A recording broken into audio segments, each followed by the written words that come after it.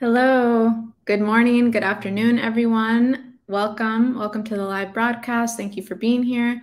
Thank you for joining us. This is the launch of our 2022 Inclusiveness Index, a project of the Othering and Belonging Institute that's now in its 7th year. My name is Emnet Almedom. I'm an analyst here at OBI. I'll be serving as your moderator for the next hour. I'm really happy to invite you to this event and invite the project's 3 leads onto the screen to join me in a little bit. They've been leading this project since its inception in 2016. Elsadig Elsheikh, Samir Gambhir, and Stephen Menendian. Stephen is our Assistant Director and Director of Research. Samir is the Director of our Equity Metrics Program. Hi, guys. Elsadig heads our Global Justice Program. So in just a bit, this crew will give us an overview of the project. They'll be sharing our latest findings, which could be in your inbox right now, and will show us a cool interactive feature on the website to easily sort and navigate both this year's and past year's results over time. So towards the end of today's live stream, we'll be having a time for a bit of Q&A and back and forth. So please, as thoughts come to you while we're talking, feel free to drop questions into the chat box. Our moderator will bring that to us towards the end of the event. We also encourage you to go ahead and visit the project page to check it out for yourselves. Our chat moderator should be dropping a link to that in the chat box shortly. So thank you again. Welcome from all over. Thanks for being here, everyone. So I will start with the most basic kind of introductory question. What exactly is an inclusiveness index? Thank you, Emnet, and everyone who is joining us to share the release of our 7th annual index.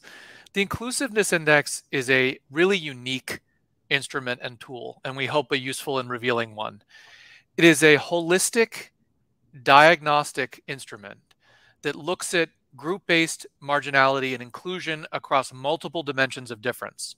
So instead of just having an instrument that looks at, say, racial inequality or gender inequality or disability inequality, it looks at all of those things and more. So it takes account of race, gender, sexual orientation, disability, ability, and religion. And it does so in multiple ways. So it looks at incarceration, it looks at political representation, it looks at inequality. It's really a remarkable and truly unique instrument. And I think it's hard for people to grapple with that because it's so holistic in its approach. But it's more than just holistic. It also measures and ranks countries, nation states, and US states to see how they rank, where they rank, and how they've changed over time. Because we've been doing this for 7 years, we're able to actually see trends and changes in a really powerful way that I'm excited to demonstrate. But let me invite my colleagues in to help answer the question first. Thank you. Yes, any additions? Hi, everybody. Thank you, Emnet. Hi, Samir and Stephen. And I think one thing I will add to what Stephen is saying, that we intentionally moved away or neglect to account for like the wealth of a nation when we try to measure inclusivity. Because for us, what's very important that is to look at policy and laws that further ahead the issues of inclusion and just how to see that without considering the GDP of a country. And I think that's one very unique element of our index. If you look around many indexes, the powerful one of United Nations, one of the trouble you have there, and we try to overcome that trouble, is when you're measuring the GDP and wealth of a nation, because that could just put inequitable assessment of a country just because they are wealthy. But rather here in our index, actually poorer country could really have a really high ranking than wealthy or powerfully economic countries in terms of their social policy design and laws. Hi, everyone. Thanks for joining. I just want to add a little bit to what Stephen and Elsadig said. We all have multiple identities. And when we assign a single identity to an individual or to a group, it can lead to othering. So what inclusivity or inclusiveness index does, it actually respects and values those multiple identities and related differences. It actually ensures that the historically and currently marginalized communities are valued and they are brought into the society, and ensuring that the fundamental needs and rights of these marginalized groups are actually met, and their needs respect to the the dominant groups are met and respected. So I think our inclusiveness index does that, and as Elsadig and Stephen mentioned, that we are trying to track the level of inclusiveness within the US states and the nation states in the global context. Thank you all. I'm really appreciating this point of the multiplicity of identity and kind of thinking about the breadth of identities in this index and moving beyond just kind of like state level, nation state level success. So that takes us to our next question to again kind of think about how these data points express lived experiences for people in terms of marginality and inclusion. What does this index reflect in terms of real stories, real cases that might come to your mind as you have gone through this process over the years? Well, this tool is, we hope, more than just a measuring stick, but also an advocacy tool. So that if you're living in one of these states that maybe is performing poorly or in the middle of the pack, you can use our instrument to see why. To see, okay, we're doing really well on gender, and we're doing decently on race, but we're doing really poorly on disability. That's where we need to concentrate our efforts. So our hope is that this tool can reveal that and then become an instrument for pushing for change. Definitely. Thank you for bringing in the advocacy angle into this. Any additions in terms of that impact in real terms for people in terms of marginality and inclusion?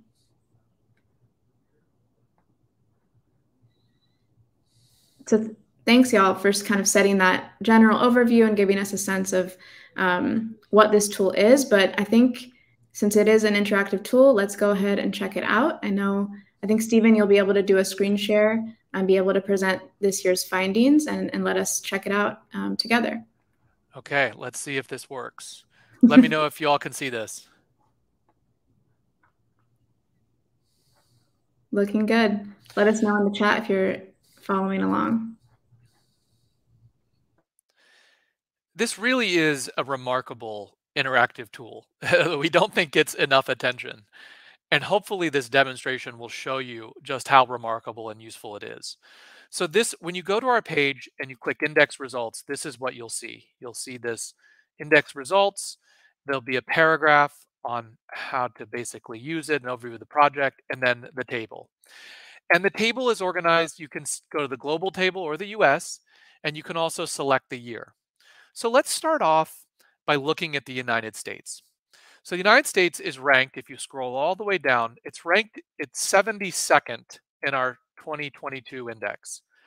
So you can see here that the United States is ranked on each of the domains. It tells you the specific ranking of the United States, which is not very good on each of these categories. So you can see, for example, that on race and gender, the United States is actually 123rd and 128th.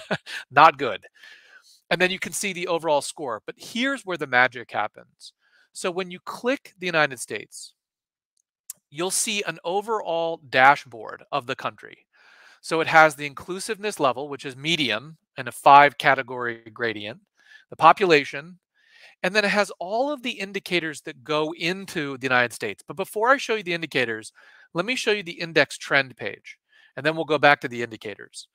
So what you can see here is the changes in the US ranking over time since 2016, since we launched this index. So the United States, when we launched this index, was ranked 23rd. And then it fell in 2017 to 69th. And then it rose in 2018 to 59th, and then back to 68th.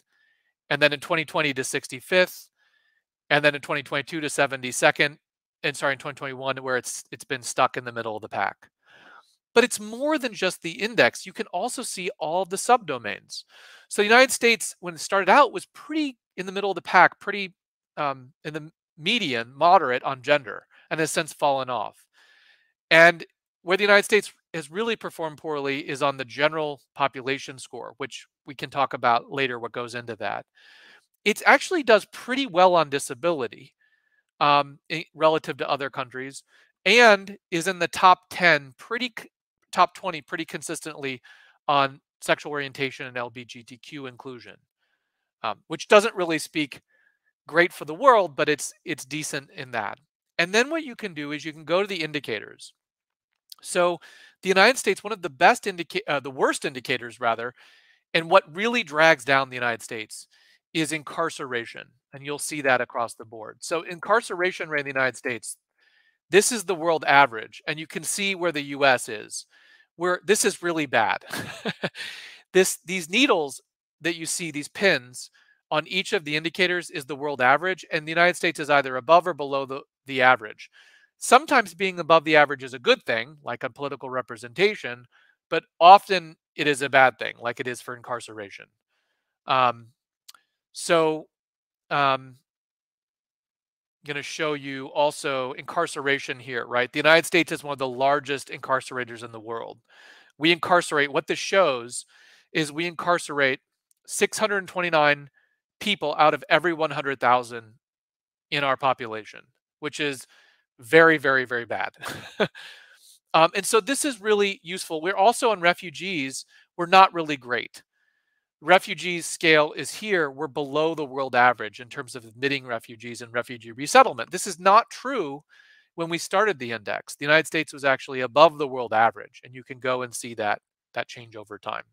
So this is one of the remarkable things that you can do. For every country, you can see what goes into it, and you could also re-rank any of these. So let's say you're really interested in race, and you just want to see race rankings.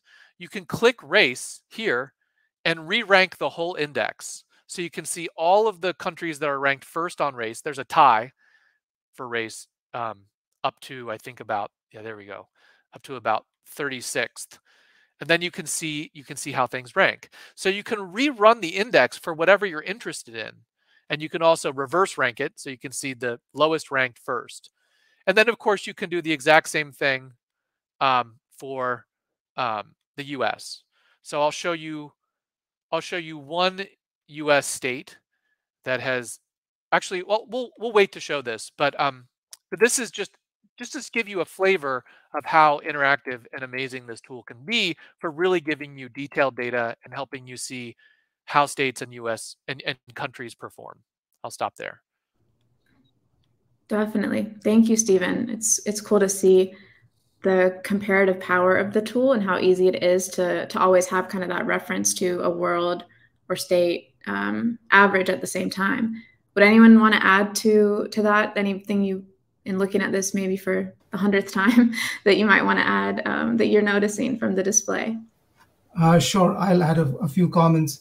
One is that you see the different indicators that Stephen was showing, and also different human dimensions that we have captured: race, ethnicity, gender. What we did to actually come to this level of visualization is that we created a data matrix of all the human dimensions and the domains against which we are trying to capture all the indicators. And within this data matrix, there are potentially 36 indicators. But what we have now is we've used 17 indicators for the US index and 15 for the global. So we have worked with what we have right now. So this data matrix is like Mendeleev's periodic table. We have all these potential indicators, some are missing, and once we have data on those missing indicators, it'll be a complete index. It'll get added and make this inclusiveness index more robust. That's amazing to think about that long-term visioning, to be able to continue expanding the tool. Any additions on this? I know we'll get more time to play around with the tool, but thanks for that demo, Stephen. So we've talked a little bit about this, but and Samir, you've kind of touched on this, but I'm curious about maybe how you determine which groups to measure inclusion for and which indicators to use. How did you come to these categories? Definitely. As Stephen was mentioning at the beginning, and Elsadig as well, about the definition of inclusivity, we really wanted to identify the the subgroups in the population who are historically or currently marginalized. So we identified those groups at the beginning, and we said, how do we determine the level of inclusion? What kind of domains we need to capture? So we looked at political representation, we looked at anti-discrimination laws, we looked at out-group violence, incarceration, immigration, and these different domains. Having identified those, we set forth a set of criteria to determine how do we select these indicators. One of the most important things to consider was that we wanted this to be a multi-factor index. And the reason being that multi-indicators actually reflect cumulative advantage or disadvantage. So it reflects the society in a much better way than focusing on a single indicator, say poverty or income. So we tried to do that, and we said we have to kind of try and get as many indicators as we can within this data matrix. Another criteria was to be able to scale our indicators from the US to the global, so that there's some consistency between in what we are measuring for the US and for global. Also, we want to make sure that the data is consistently available for multiple countries or substantial number of countries and across multiple years, so that we are in the 7th year, and we have tried to do that, keep our data gathering, our data sources consistent throughout these periods. So this was really important. And the last one was that we want to focus primarily on institution policies, laws that reflect inclusivity, rather than basing it on the wealth of a nation. And Elsadig alluded to that. Rather than making this into a income-based outcome, we're talking about inclusivity. And just by that, there's a possibility of a low-income country to be in the top category of inclusiveness. So I think this criteria we set forth has actually helped us look at the comparison between countries, comparison between US states, and just trying to look at a country longitudinally or a state longitudinally, or compare countries and states within 1 year. That's really helpful to understand that process and the reliability that y'all are seeking over time. We also didn't talk yet about who is at the top this year. So would anyone want to give that grand reveal right now? Top state and top country? Sure, I can go ahead, Elsadig. It's okay. Yeah, I mean, I think in terms of the US was very consistent for the past 5 years. I think Hawaii is always continued to be number one, but in a global context, New Zealand come on top for this year, and push away some other country that used to be in the top, but it's still high, rankly very high. So New Zealand on a global, Hawaii in the United States. Okay, and yeah, you're kind of alluding to this already, but over the years, the order seems to shift a little bit, but you're saying they more or less remain similar. Can you tell us about any general trends you've observed over the past 7 years now of doing this?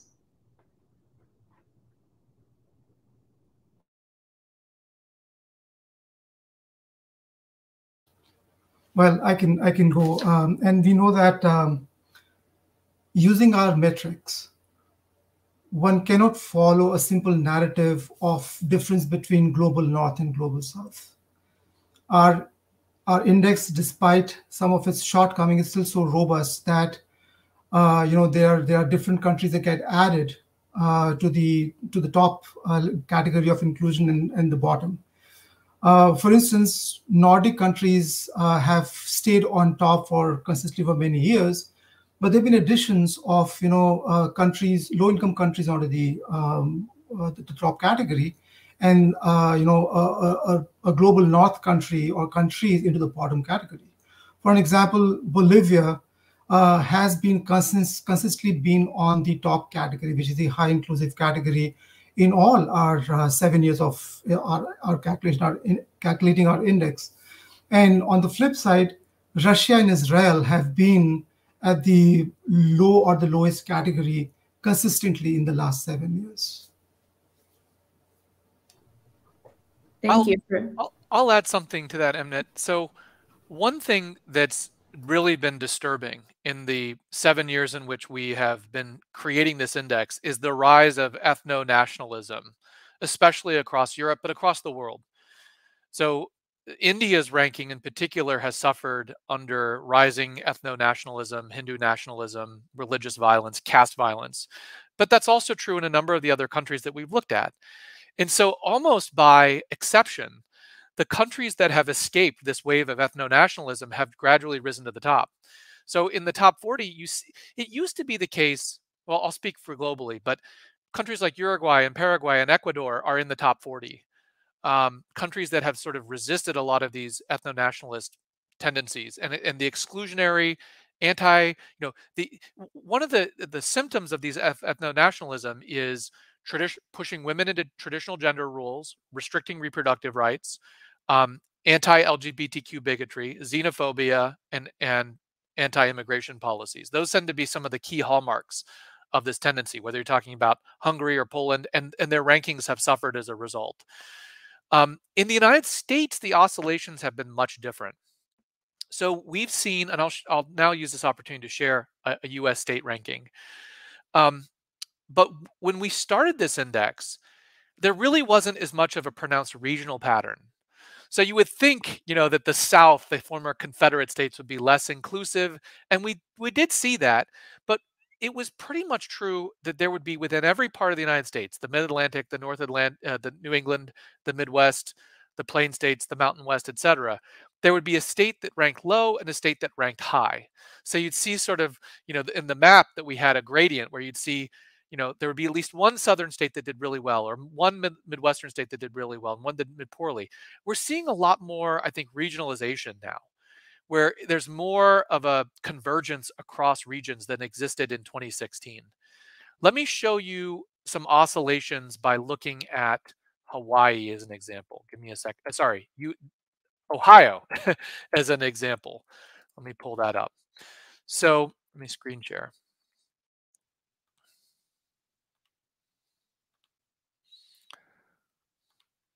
Let me know if you can see this. Not just, oh, there we go. Yep. So here's Ohio. Ohio is ranked 36th in our index. And again, you can just click the state and you can get all the basic demographic facts. You can see the percentage of people of color, gender, where it's ranking, population, etc. And then, of course, you have all the indicators. And you can see sort of where Ohio is relative to the national average. But what I wanted to show you here is, again, the index trend. So you click index trend. So when we started the index, Ohio was actually ranked 11th in 2016. And there was a pretty steep drop-off from 2016 to 2017. And that drop-off sort of continued over the ensuing years. And I'm not going to say it, but you can go and look and see what happened to the politics of Ohio in that period and how they changed from this. And again, there's a data lag, if you didn't know that. So when we report the 2016 index, we're really reporting data that were collected in the preceding years. And Ohio continued to fall off and has improved somewhat, but you can see why if you look at some of these sub-indicators. So where Ohio has really fallen off is inclusion for LGBTQ people. And when we launched, it was ranked 13th and is now, and in 2020 was dead last. It's rebounded somewhat. It's now in the middle of the pack, but that helps explain this downward trend. And you can look at some of the specific data points here. But this is a kind of an oscillation, and we see with a number of states some of these oscillations. And it's hard to explain exactly why, but you can get into the data and hopefully use this data by looking at the indicators to help make sense of this. So I'll stop there. Wonderful. Yeah, thank you for sharing that. I think now we've gotten a chance to kind of look at a couple specific examples. We were talking about the top states from a moment ago, so I'll turn back to that. So Hawaii is the #1 most inclusive state each year. Can we speak a little bit about why that is? Kind of do something similar like the deep dive we just did on Ohio. Sure. Rather than show the data, I'll just mention a couple things about Ohio first. I mean, Hawaii. Why? So Hawaii is unique in a number of respects. It actually is the state in the country that has the largest multiracial population. So in the 2020 census, the fastest growing racial group, if you will, is actually those who identify as multiracial. The United States has a number of states like California and Texas that were so-called majority minority in the late 90s or early aughts, meaning that people of color or non-white people became a majority of the state population. And this first happened among 18 and under, and then young adults, and now is true for the general population. But the number of people who identify as multiracial between 2010 and 2020 has just exploded in the country. It's several 100% increase. It's a very large increase. We're becoming a much more multiracial society. But Hawaii is where this is occurring first and foremost and most visibly. And what that means is that, and social psychologists and psychologists have been studying this, when people, especially children, live and play in Hawaii, they're navigating a much more complicated terrain, racial terrain, where some of the stereotypes and simplistic characteristics that are ascribed to race can't really hold because people are both racially ambiguous and multiracial. And so it's just complicated. And so Hawaii does really well, I think, on all the indicators. If you just click Hawaii, you can see it's at the top in almost everything. But I think it's partly the distance, rather the non-proximity to some of the cultural tropes and stereotypes that hold and fix in the mainland are disrupted in Hawaii. And there's, of course, a whole colonial history of Hawaii, which we don't have time to get into, but it really is, it's diversity and multiculturalism and multiracial landscape that plays a large role in that, beyond just the data. Invite others to answer that question as well. Yeah, it's interesting to think about that mix of culture and structure in that case. Yeah, any additions in the case of Hawaii?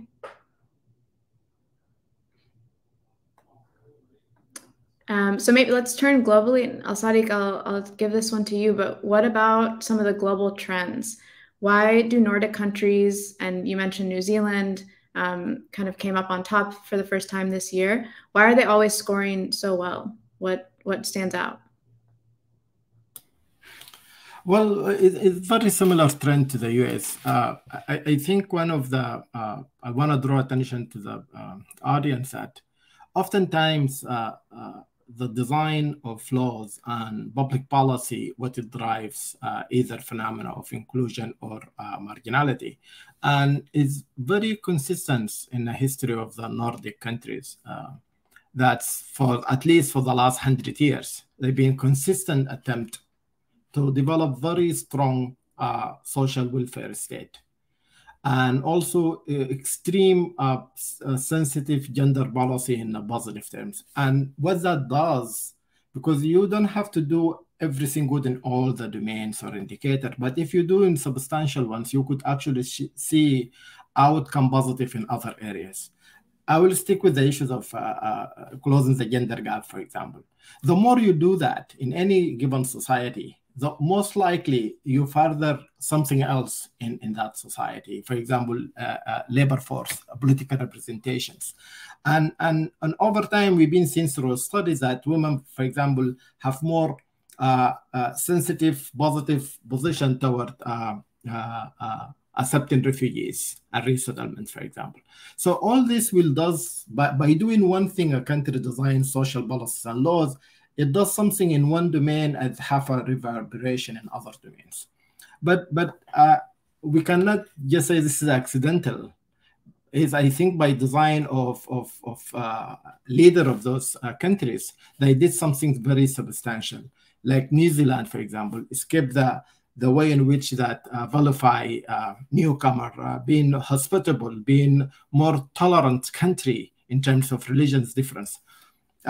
But that's also, I want to just conscious that doesn't mean all these countries are really perfect. They have also their own, suffer from own social ills. But when you compare them with other countries, you find them really stand out.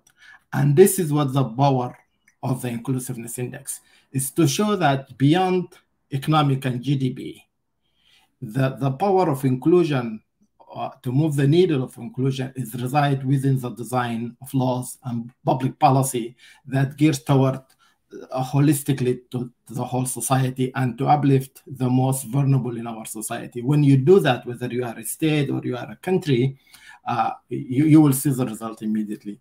And I will close with this. Sometimes it just takes years to see the positive in the countries that we see. So, for example, if we see a phenomenon right now, might not be captured by our index because we have to look back in the data either last year or up to 5 years in the past. I just want to add one more thing to what Elsadig said with an example. Norway, for instance, has consistently ranked higher, I think in the top 3 rankings. But if you look at the trends, you'll see that it has ranked high in most of these categories, except the religion dimension. So what Elsadig said that, all the countries which are ranked as highly inclusive have their own set of problems. It's not that they are perfect. So we need to look at this index with a grain of salt and understand that we are not trying to get a perfect index. We are trying to get to something that is easily digestible, it's valuable, and set out those criteria that I talked about at the beginning of the session. Right. Yeah, that's a helpful caveat, Samir, not to think of it as totally comprehensive, but as a space to start and advance conversations. And yeah, it's interesting, this theme of like the staying power of culture and past policy, and also kind of the disruptive nature of new political winds. Like we were talking about ethno-nationalism being one that's starting to show up in the data. We'll move into some of our last couple of prepared questions, and then I know folks in the chat have had a lot of questions, which is great. Please keep them coming. So how can a state or country improve its ranking? I know we've talked a little bit about some of the standout metrics for a certain state, but are there any that you want to maybe point us out to that are more trends across the board of how a state or country might improve its ranking? I think in the general terms, like I stated earlier, is the design of those type of laws on social policy. And we saw without any exceptions, when a country does that, it definitely move ahead or stay in top ranking. When countries remain locked down in the bottom of the index, we see the same trend. So there is no way for a country to move in our index in any further unless they make an improvement in their laws and social policies that kept the marginalized people at the lower place or out of sight, And you can take any examples. But again, I just want to say one thing, that we work with data collected by others and by ourselves. So what I'm trying to say, the index is not perfect for that reason, for imperfection of data collections, what type of biases existed in data outside of our control. So I give you an example of a country that's doing so well, but unfortunately locked down. Maybe 2 countries. One of them is Rwanda and the second is Costa Rica. And there is a reason for that, in my personal opinion. That's the way in which people from outside look into the inside and gathering data. In the case of Rwanda, for example, make a lot of progress in social policies. For example, in gender, it remain one of the top countries if you look by subgroups. It's very impressive for a country to come out in the last 25 years out of massive genocide to move ahead in terms of closing the gender gap. But the way in which we perceive Rwanda from outside maybe locked Rwanda in terms of data gathering, that Rwanda actually does not recognize tribes and clans, which is caused the genocide. But still, we remain outside. We looked at them as, who's people in power, influential, that belong to that particular tribe. So we designated the connotation to them, the identity issue, and that's what became imperfect in a sense of the case of Rwanda. And I'll just add to that and answer your question as well, Emnet, that any country or US state can improve its ranking by enacting policies that are inclusive of race, ethnicity, gender, LGBTQ community, and all those dimensions that we mentioned. And we've seen that the countries which have actually moved up in the ranking, they can attribute that to the changing political, social, and cultural environment through progressive policies and investing in people. For example, if if the administrative units, whether it's U.S. states or nation states, they actually promote or accept transgender rights, they are actually exemplifying their role in the society, saying that they're equally valued, and that helping co-create a healthy and inclusive communities. So it's very important that these policies are very carefully looked at and ensure that all these different communities are equally valued. Thank you both. I think we're going to turn to questions from our audience because we've had several come our way. So here's one from Mia or Maya. Thank you for being here. Thanks for your question. How can or should one use the accessible and interactive aspects of the Inclusiveness Index as an educational tool? Can this be integrated well into the classroom? I definitely think so. So one thing you could do is you could structure a classroom discussion or even homework assignments or even research assignments. So you could have students select specific countries or US states and then write a summary of what the Inclusiveness Index says about them and why states are ranked where they are and how they've changed over time. So I think you could just have, if you have a 30-student classroom, you could have a student pick a state or a nation state and just write a summary on why it's ranked where it is.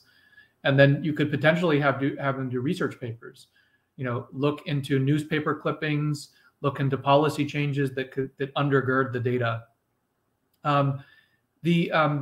This is a weighted variable index, meaning that we weight variables differently within the index, and we've made changes. Most weighted variable indices like this, you improve them, you tweak them over time. But you can download the data on our website. Samir, can you share how people can access that? Sure. There's a resource tab on your right side on the website. And under the resource tab, you can see data sets that we have for all the years, starting 2016. So one can download that data and work with it. Mm-hmm. I believe the link has been in the chat floating around, so make sure to grab that. But yeah, I think that's a great example, and connecting it also to news stories and kind of the underlying themes that we've talked about today is how politics obviously impacts all of this. Would be really interesting in a classroom setting. Could I add, Emnet, one of the questions that came up I see is, are the indicators weighted equally? No, actually, we try and equally weight the domains, not the indicators within them. So if one domain has 5 indicators and another has 2, then the domain with 5 indicators, within that domain, each of those indicators has a smaller overall weight on the ultimate index score. Samir, I believe that's correct. Please correct me if that's wrong. That's correct.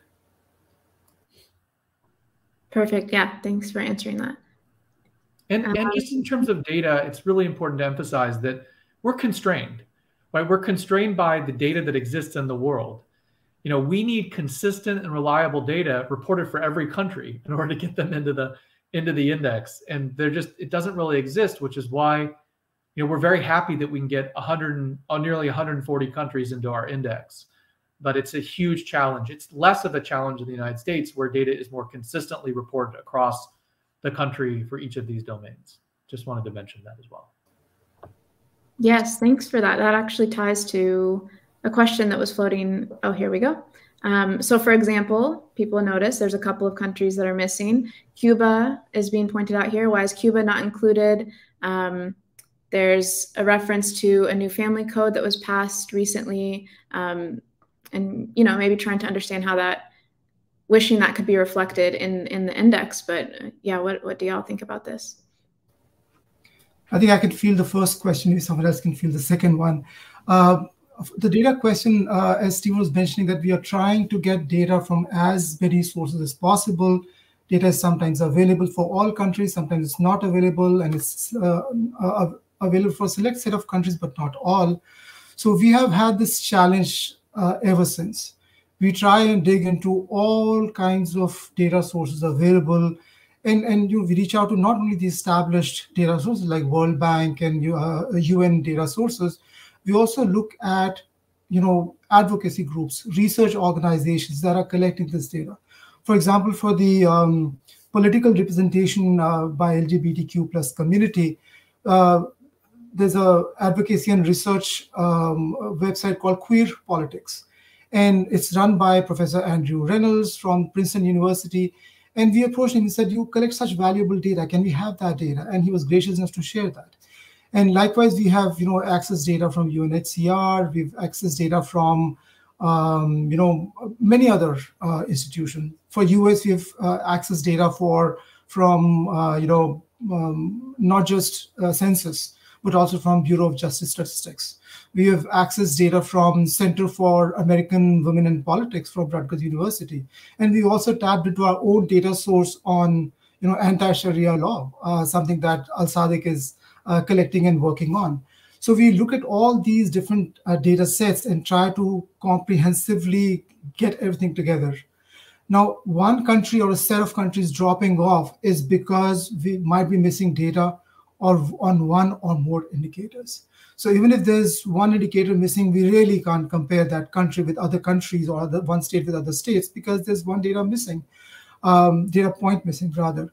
So I think that's one of the reasons why Cuba is not in the index. And as you can see, out of these 250 different states and regions, countries and regions, we have index on 136 countries. It's huge. I mean, when we started off, we could get data only for 120 countries, but we have constantly been looking out for data and managed to gather data for 136, which is quite a feat. But it's just that there are some countries which don't have consistent data across indicators, across domains, across years. Thank you, Samir. Yeah, I think this is hitting a couple of different questions folks have had around data gaps and how that interacts with the index. Here's a question from Angelica. Interested to hear how countries with lower racial diversity, like Sweden, is able to jump to the top. What are the parameters based around racial metrics?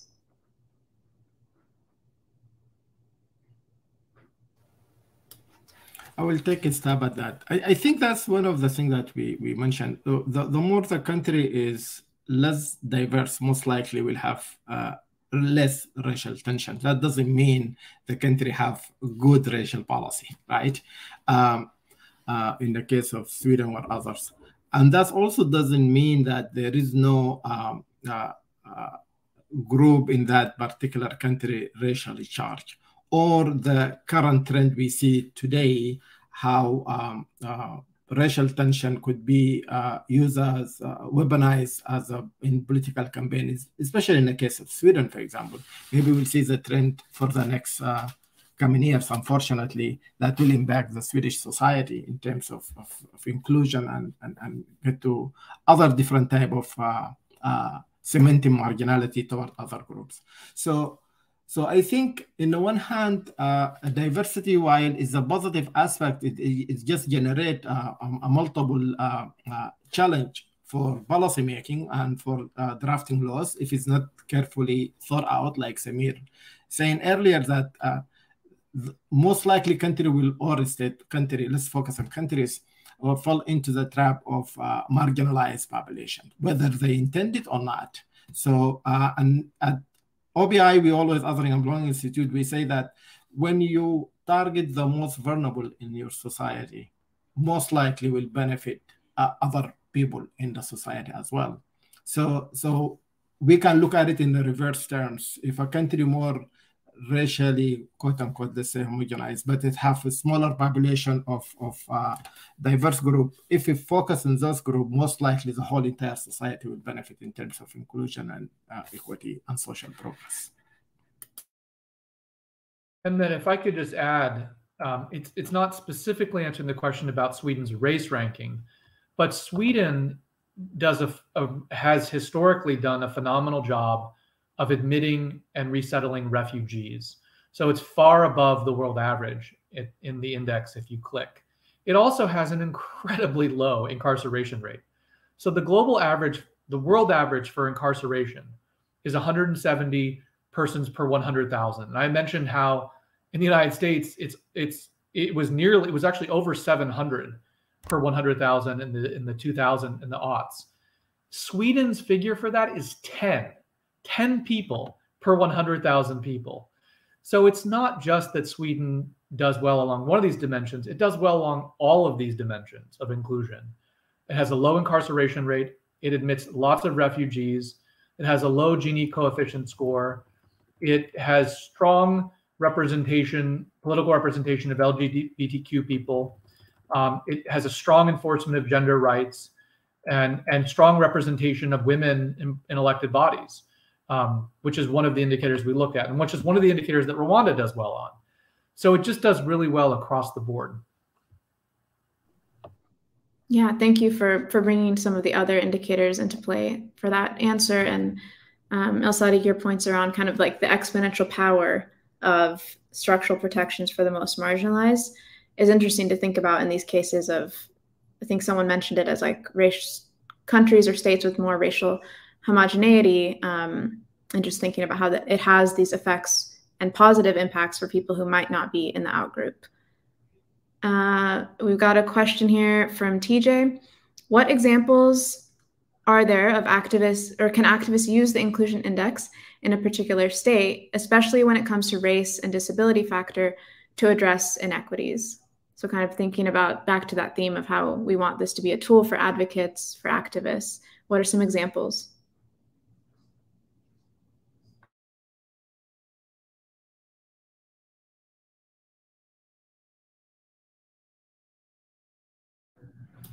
Or it could even be, if we haven't seen it yet, what we would wish to see. Go for it. Yeah, I think it's very straightforward. That's the information that Stephen and Samir shared earlier, that when you go to, especially within the United States, if you go to the state and click in the indicator and to see the trend of a particular your state, let's assume, because we focused earlier in Hawaii, for example, like what Hawaii does bad, what activists think that should improve to make Hawaii even better. And you can see over time what that indicator, when it's falling down, and you compare that what in the ground as an activist or organizer, what was happening at that time, why that's falling. So I'm very sure you will find a very specific set of policies that implemented and caused this, maybe implemented a year before and caused that drop down. And that could sound alarm for activists, because that's our goal, to use this as a diagnostic tool to see where we are falling, and we could pick up and push back in terms of public policy and laws to improve the ranking or to improve the situation. So people in the local or in the ground, they actually can use this tool very effectively, and even could challenge our team to say, while this ranking is high, we think it's bad in terms of this and that, and to bring it to our attention. And that we ask the audience that we are far from perfect, but the contribution of observation and people on the ground help us tremendously. But we can just not rely on sentiments or particular thing. We need also to access data. And an activist organizer could fill that gap, as Samir mentioned earlier, because it's not just based on a state collection, but could be developed through an institution like ours to collect certain data in certain specific examples. I hope that answered your question, TJ. And I just want to add a very small comment, an overarching comment, which is that a conscious effort to reduce othering and promote belonging should be the goal. That is how you can make these societies more inclusive. On another note, Emnet, I think we missed responding to one question that came up earlier about Cuba's. There's a policy that was enacted recently, and I would just say that our index as Stephen was mentioning earlier, there is a certain lag in the data. So something that's being enacted now will feature either in the next or the future years. But what we are getting right now is the data from previous years. So there's definitely a lag, but I think there's a general trend as to where we are going. So if the society is actually improving and enacting policies which are beneficial to these groups, it'll certainly show up as an improvement. Let me give you another example. For example, India. In the last couple of years, they have removed Article 370, which was criminalizing homosexuality. So India has actually improved its ranking in the LGBTQ domain, but overall, we see what's going on, and there's a deterioration in religious cohesion, and there's a increased gender-based discrimination and violence, and so the country ranking reflects what is happening in these different domains. But again, this is all kind of, there's a lag data because of which you don't see the policies that are being enacted currently showing up on the index. Thank you for clarifying that. I think actually it's in concert with another question here from Luna. Quantitative research methods are snapshots in time. Is not the collection of qualitative data as important and provides more comprehensive data? Maybe speak about the relationship between the two. Yeah, let me try and address this question. So the original version of the index, the first 5 years, were not a web-based interactive tool. We had a PDF report that was beautifully designed. Our communications team did a phenomenal job. And we had a section in it called Themes and Findings that was explicitly designed to be more qualitative. It was designed to be narrative, qualitative, and complementary, and make the index more of a mixed methods tool. But the problem is that the qualitative components didn't necessarily sync up with the quantitative components. And the team eventually decided that we wanted to make it more interactive, and therefore we leaned into the quantitative component and made the index a web-based tool rather than a report. But the other piece of it is that think about how many countries we're including in this index, 136. To really get qualitative data, we would need to run or piggyback on other people running surveys or other qualitative data collection methods for all of those countries, which would entail logistics of designing the survey, implementing the survey, getting representative samples of the survey, translating it into different languages and cultural contexts, which would be enormous amount of work. And I just don't think that would be possible for us to do. So we are just collecting data that exists and is reported at the global level, either by nation states or the UN or advocacy organizations, and building that into the index. It's just not possible to really create a strong mixed methods quant and qualitative tool in the way that Luna is sort of suggesting. I think we would all agree, yes, that qualitative data is as important and would contribute to a comprehensive data perspective. But the effort and logistics needed to do that are just way beyond our capacity. It would probably cost tens of millions of dollars to do that for 136 countries. And I guess if I may, Emnet, to add to what Stephen says, that's very true because we try both. But I think we lean into providing this kind of consortium of data to show something is to invite researcher and scholar and activists and organizer actually to take this and to build it into their own context and locale, and that's the importance of providing this data, this type of work. Because when the team said 8 years ago, we felt there is a gap on understanding inclusivity and marginality. So how we can aid researchers and even, encourage policymakers to do well in certain domain if they know the complexity and the comprehensive and holistic approach to certain set of policies. While we agree that we would love to do qualitative work, but it's just extremely, I'm not saying difficult, it's almost impossible for a small team like ours. And that's the reason why you can only run it by focusing on one trend or another, but that doesn't diminish, of course, the quantitative analysis. But we appealing to the audience here that to use this as a part of departure to discuss those type of issues and why they see some certain trends dragging countries down or moving some state up.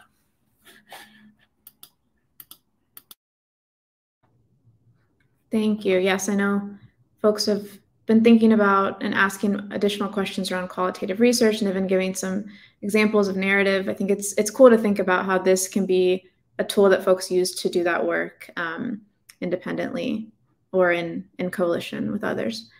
Well, we're close to closing out here, so keep the questions coming. I think we'll be able to get one or two more. We'll take this one from David next. Are there a few positive and or more concerning trends or commonalities you're seeing internationally? We touched on a couple of trends, but if we, can we talk about any to wrap us up?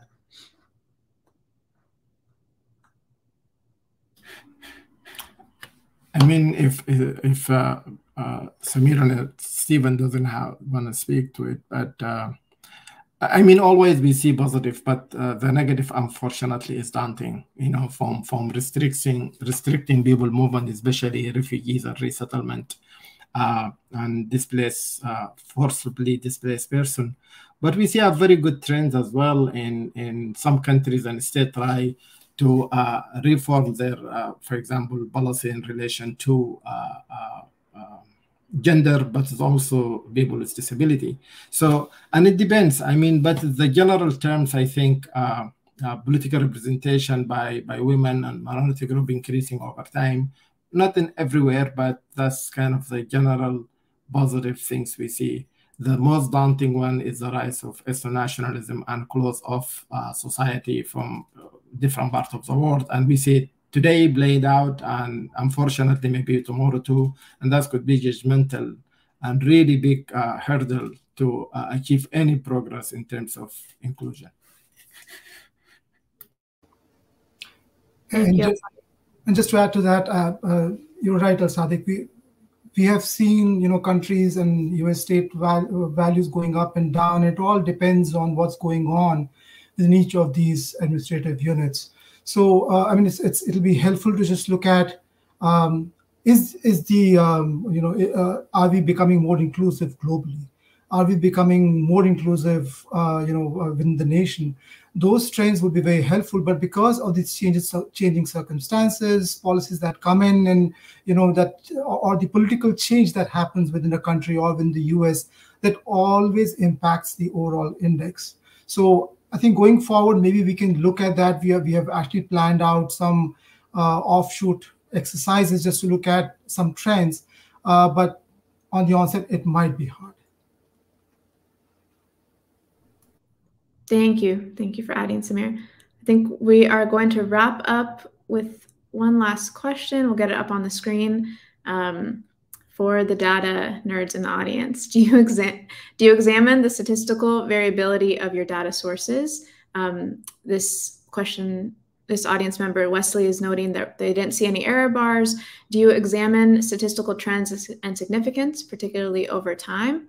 I'll pass this one to you, Samir, as you and the equity metrics team probably put plenty of thought into this.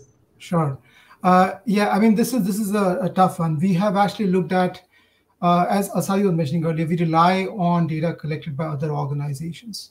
So we actually depend on the quality of the data, and certainly the quality of the index depends on the input that goes into it. So if the data is good, the data is strong, you can expect a better outcome. We have kind of looked into we have actually employed some statistical methods to get to this, to the index. We have used comparative analysis, trying to see how far each data point is from the mean value. In technical terms, we've used Z-score to try to get to that. And, but going forward, we would try and do that and try and get deeper into this and trying to see if, there's more statistical evidence. But overall, I think looking at the trends over the past 7 years, we know that the data inputs are great, and the output actually, gives you a trend that is interesting and usable. Thank you, Samir. Samir, do you want to, well, just also, this is not a sampling, right? These are complete, whatever data source we input is the comprehensive source. So the variability, we could probably generate some error bars, but it's not a sampling technique that would necessarily come with that kind of information. Samir, did you want to close by acknowledging some of the people who helped contribute? Absolutely. I just want to thank my team members, Eve, who is a data scientist with the Equity Metrics team, Shahan, Shahid, and Marina. Shahan is a current GSR, and Marina was an ex-GSR. So they've helped tremendously and contributed a lot to the development of this index. Yes, thanks for that shout out and acknowledging this is a massive effort. I think people in the audience have been pointing that out as we dive into the work. So it's a huge team, actually quite a small team for how much work has gone into this, so very impressive. But just thank you everyone for your time. The audience members for being so interactive and great with all your comments. And even if we didn't get to everything, we hope this is a chance for dialogue with other audience members. And I think I've heard a theme from our panelists today that there's a lot like an invitation to give us feedback, to send ideas our way. So please feel free to continue doing that. And thanks for your time. And thanks to our three panelists for sharing about this work. Have a great afternoon all.